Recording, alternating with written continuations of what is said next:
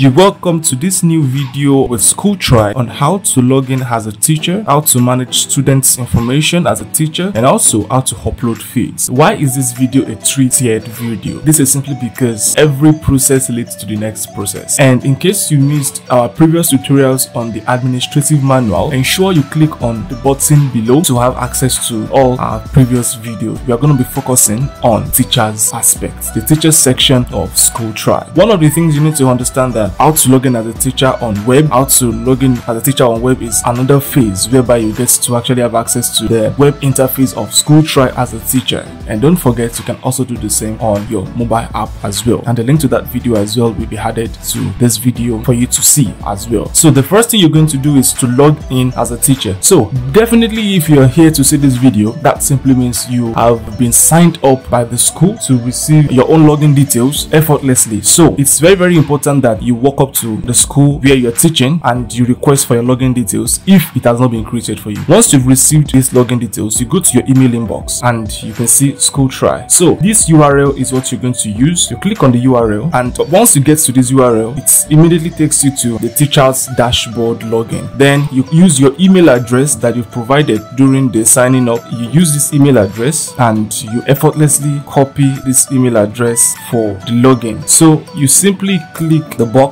and you paste the email there, and then the password as well. So once you do this, you're going to you can click on remember me, since it's your own dashboard as a teacher. So you sign in. So once you sign in, you're going to be met with a screen that looks very similar to this. So this is your own dashboard as a teacher. You have all the abilities to do a lot of things here, including checking the list of students you have, managing feeds. Now in this video, we're going to be focusing on explaining how this layout looks like, what they all do, and my student section, which is where you manage your students' information. So this is the dashboard. You can see here it says that these are the latest 5 feeds. That is, once you start adding feeds, it has a shuffling way to bringing it to your dashboard as the latest feeds. You have the calendar feature here where you can also check your calendar plans for the week, and then you also have the documents tab here whereby the latest uploaded documents are going to be shared here once they are being shared as a teacher or from the students to the teacher or anyways. Then we have the pending absence request. Under this pending absence request, this is where you receive a first-hand update of every single thing you might have missed one time, and then you can come to the next phase here, which is my students. Right below dashboard here, you click on my students. This is where you manage your students' information, and once you click on my students, you have access to see all the students that are allocated to you as a teacher. Probably you have 2 students in your class, you will have those 2 students allocated to you, which means you are responsible as a teacher on the Schooltry platform. And then as of now, there are 2 students in my class if I am the teacher. Now you can manage this information. First, you can export this information in 4 different ways. First, you can copy it as a CSV file, you can copy it as an Excel file, you can save it as a PDF file, and also you can print it at copy. So once you click on any of these 3 or any of these 4 buttons, you have access to download all this information one time. And then moving on to the manage feeds, which is another side to this tutorial video. When you go to the next button right below my students, you can see manage feeds. When you click on manage feeds, you'll be met with a screen that similarly looks like this. Now this is actually where you share updates as a teacher about the activities going on in your class. How do you manage feeds? You come to this top right corner here, you click on add feed, and when you click on add feed, you'll be met with a screen that looks like this. Now you click on title, you add the feed title, which is mathematics class. You select the class, say if it is primary 2,